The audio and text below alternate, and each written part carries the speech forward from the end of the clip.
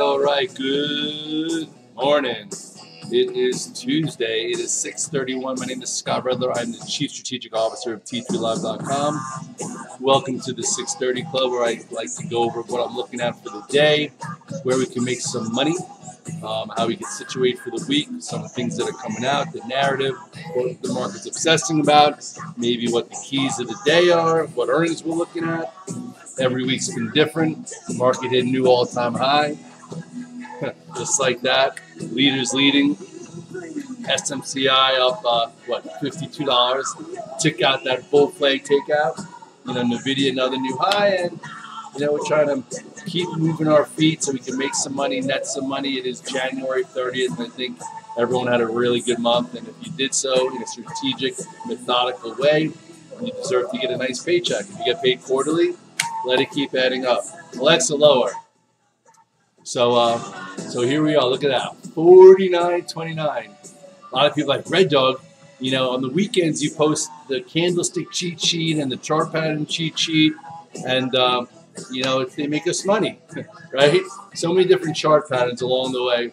This last one being a nice little, bull flag breakout. So if you bought the S&P cash above 49.06, you had a nice trade. If you, were looking at the SPYs, very similar. Hit 489.12, 2 inside days, and then boom, took out 489 to 491.41, and a lot of nice action in tech. We've been massaging swing trades, looking for new setups, using our tier system, and just getting up early and trying to make it happen. You can't control the conditions, just your response to conditions in whatever it is in life, right? Alexa, lower. So, Alexa, lower. So with that being said, by the way, my editor, Michael, is going to situate a new scenario where I believe there's a new platform where I'm going to be able to come on, see your comments. We can interact like we used to when Twitter was Twitter and not just a robot haven. No, I'm kidding. It's still kind of cool. It's good to have friends around the world.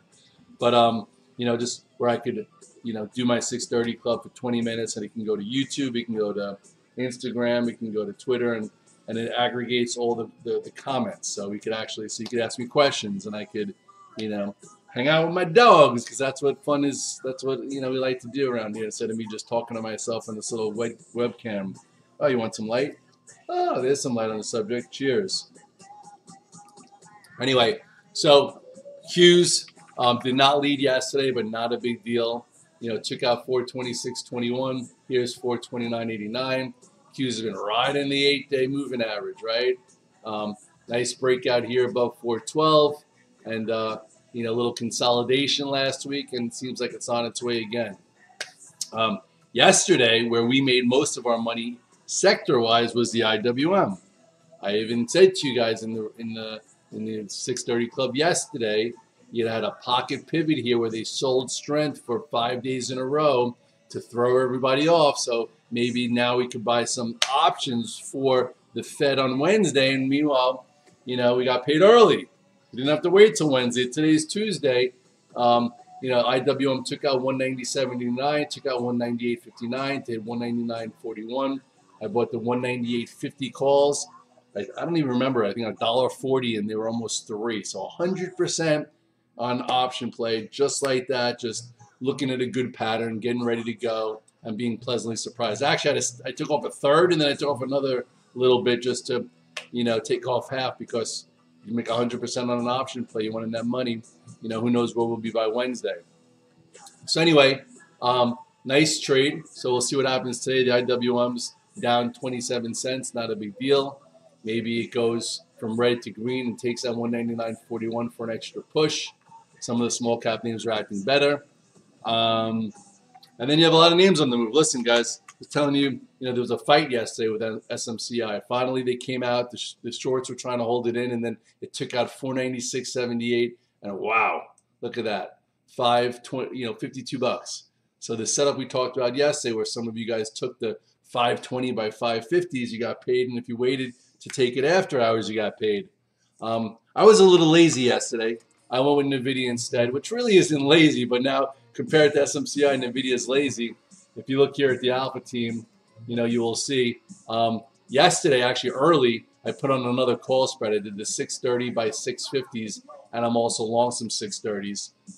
So figured, hey, if it takes out that bull flag kind of pattern, it can go. And then yesterday, you could have been a buyer of NVIDIA as it which we have. Yesterday was a good hold yesterday for most of the day. When NVIDIA took out, this high, and I just felt as if SMCI goes up 50, NVIDIA is going to take out 628. Nice little 4-day consolidation. Obviously, the real trade was when it took out 505, but now you have a continuation trade, two different types of trade. The bulky, juicy go after trade, and then the massage and buy a dip and play it through level trade, and that's really been working well. So for today, AMD is after the close. Alexa, off. It's had such a big move. This isn't as exciting. Like I said yesterday, SMCI was like right here. You had your move and you had a nice consolidation, so it was right in place. And obviously this play was even better. So I would say for AMD, if you want to do something small, you could probably do the 185 by 200 call spread, where if they beat and they raise, which they probably will do. A lot of the bears are talking about a hiccup in AI to start 2024, and obviously there's no hiccup in SMCI, and there hasn't been a hiccup in NVIDIA. Although this had a big move, it seems like there could be one more. So maybe you want to do a call spread. I'm going to stick with my options for NVIDIA. I'll trade around the stock, so this way, today it trades, sell some of the free calls, and then figure out how it looks to see whether you want to participate with NVIDIA. Because if AMD goes, it'll take NVIDIA with it, and if AMD all of a sudden isn't as great, maybe you could buy NVIDIA, lower. So that's working there. Some of you guys made some really good money in Tesla yesterday. Finally, we talked about it could get above 186.78. That would trigger a potential upside move for those who are thinking could fill the gap above 193 to the 207-ish area. Tesla this morning is giving you guys some upside follow through. Not so bad, up 195.39. If you took it long when it cleared 186.78, make sure to trim some into the 195 halves. Some people might say, hey, I'm going to fade this because all it is an oversold gap play. It's up to you. You'll do what you want to do. But all in all, calculated. Listen, nice little 2-day move for cash flow. If you took options into earnings, you're probably still in the water. If you said, hey, I'm going to go out longer term, it's so oversold, well, congratulations. You have a small trade, then you better book some. If you're trading the stock, see if it holds 193. There is a gap to fill all the way to 207. So there's room for Tesla if it wants to go, a little bit higher. So let's talk about Microsoft having earnings after the close, still making its move. I do not own Microsoft.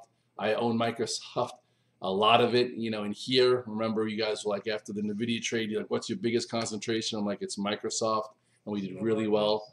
I actually was, long it all the way up until Friday. I got out somewhere around 406, and now Microsoft is really just pushing the envelope. Now it's up another 3. It's at 412, ahead of its earnings today. So this is really priced for perfection. I don't think there's really much edge whatsoever. No real setup here. Taking it into the print. If anything, it could be a little vulnerable. Where it's a great report and they sell it because it's had such a move prior. I'm not shorting it and I'm not buying puts. I'm just not doing a call spread because, I already made my money here. I think it's very similar to Google. Google was also one of our best swing trades over the last 2 weeks. 2 different sets of options, stocks. Today, Google reports. And Google has been trending up as well after a really nice move. If you remember, to start the year, I'm like, Google in my report, I'm like, it's probably going to make an all-time high. And it happened in January, right? Here's your all-time high. Congratulations. Nice little trade above this consolidation, and here you are. So both of these actively, to me, it doesn't seem like there's great risk reward. If you're going to get paid in January, which is over soon, right? You don't, you want to keep your money. So if anything, do a small option trade if you feel like you need to be involved. But I feel like it already gave us the move, so there's no FOMO there for me.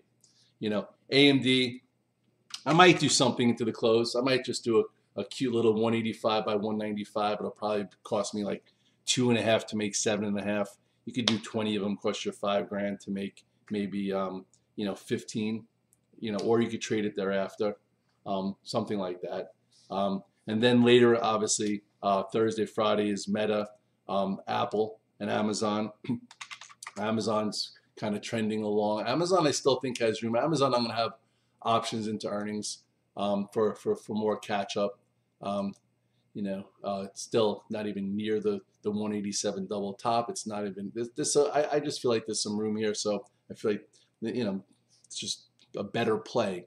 Usually you want to play with what's working, which is what we're doing also, but some for catch up. This Amazon seems like there's still a lot of room there. So I'm going with that. Apple is just kind of just not great. It's still there's still so much talk about handsets being lower and revenues not increasing, blah blah blah. PS, it made its new all-time high over the summer, and it's been consolidating. I also don't think this report's going to be enough, just based on, I guess, the weakness in China. It's got a big market in China, plus you have Huawei making a move, and then I don't know. But again, if I were, which I am in the stock market, I have a process and a plan.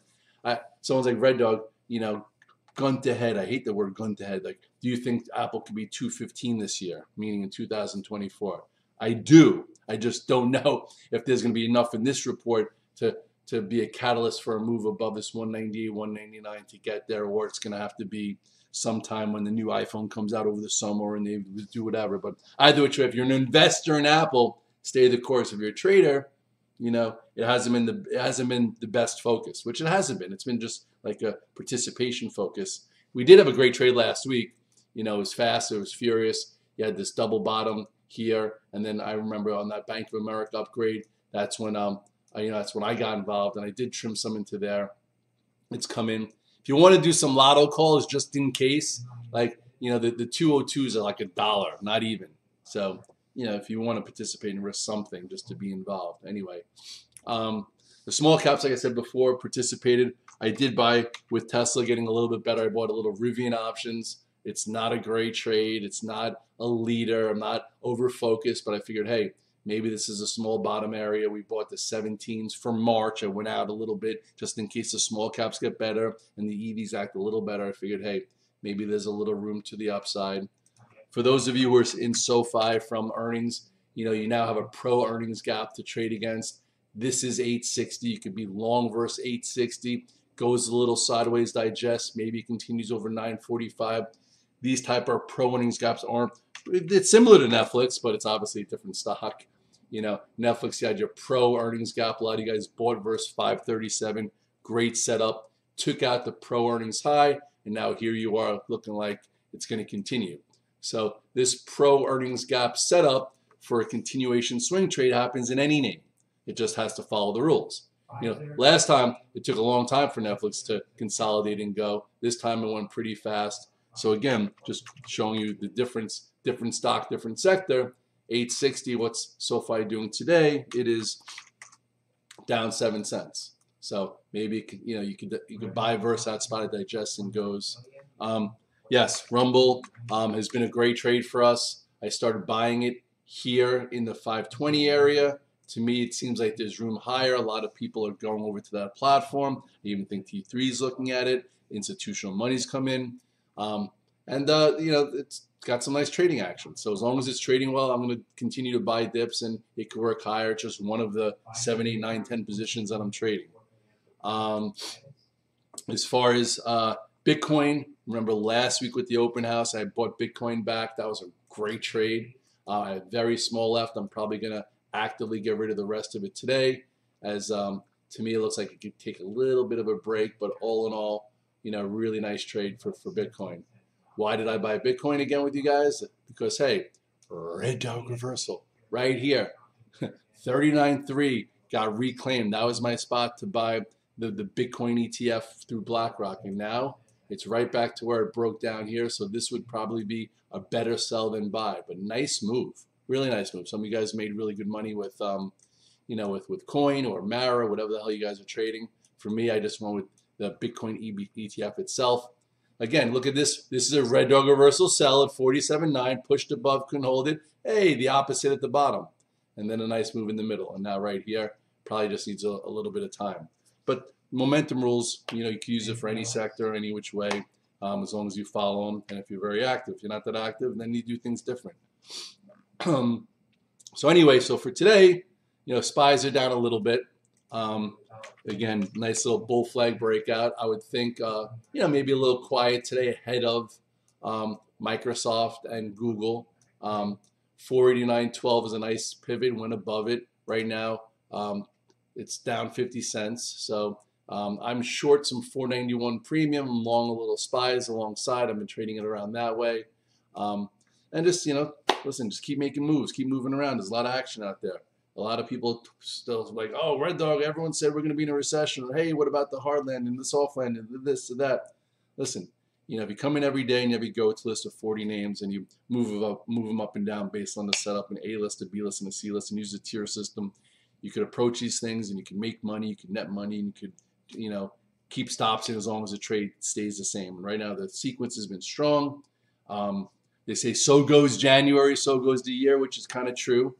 So this could be a good year. Obviously, there might be some hiccups along the way, so you don't want to get over your skis. Someone asked me about my wife's Blood on the Street account.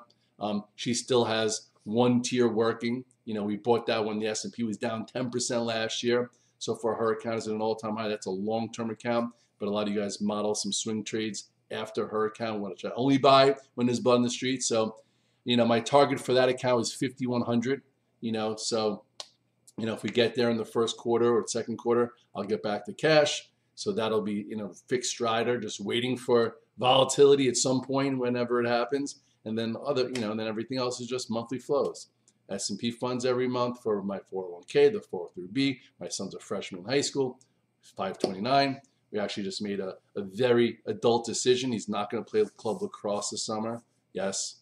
Decided that he just wants to pivot to pure basketball. He wants to play in some basketball leagues and travel and play some big college basketball camps. He can't do that playing, summer lacrosse. So we went from being a two-sport athlete. He's going to try and focus on basketball, which again, that's he wants to play it in college, and you got to focus on it. Unfortunately, these days it's just you can't be 2-3 sport athletes. They play sports all year round, and it feels like you lose a step if you don't keep up. But anyway, some of you guys were asking. He's having a great season. Thanks for watching and being interested. If you're 30 years old or 35 and you have a son or a daughter or any kind of child, try and introduce stuff early. The earlier they do it, the better they get, and the more confidence they get, and then kind of relates to everything. And hard work, learning hard work early is good. There's not a lot of that out there. Discipline, hard work, teamwork. Not giving up, dealing with some adversity, dealing with the butterflies, that all happens in business too down the road. So anyway, youth sports to me is a dress rehearsal for life. And not everyone's going to be a pro, but you don't have to. You learn a lot along the way. So 650, January 30th, Trim and Trail. Congratulations if you caught SMCI or you played NVIDIA or you're playing some of these tech names that we've been having some nice swing longs on. Not every stock has been created equal. Just got to use the right criteria and go with what's working. You could test some things that you might think play catch up, but really go with the leaders. They're the ones who move the best and the fastest. Have a good day today, guys.